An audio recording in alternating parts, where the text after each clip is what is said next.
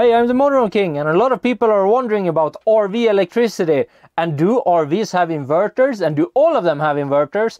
Well, no, not all of them do. But most RVs that have a off-the-market electricity system with solar panels, some extra batteries, they're gonna have an inverter too. And behind here is my inverter, as you can see. So what does this inverter do? Well, it takes electricity from the batteries and converts it from 12 volts to 220. So the inverter is hooked up to my two 100 amp hour lithium batteries, and I just turn it on right here, and then I get 220 volts in these outlets so that I can run 2000 watts worth of appliances at the same time. And what's that really? Well, it's either an air fryer at 1200 watts, or it could be a coffee machine at 1500 watts, or a induction cooktop even.